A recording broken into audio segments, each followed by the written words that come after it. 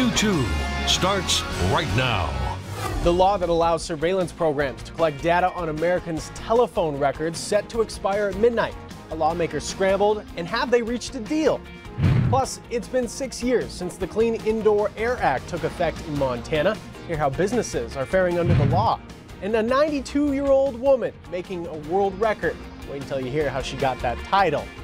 Good evening, folks. Thank you for joining us to close out your weekend here on Q2 News. I'm Dustin Kleeman. Topping tonight's news, major parts of the Patriot Act will expire tonight at midnight after the Senate failed to pass legislation. Senators came back early from their holiday recess to try to work out a compromise. CBS News correspondent Wendy Gillette has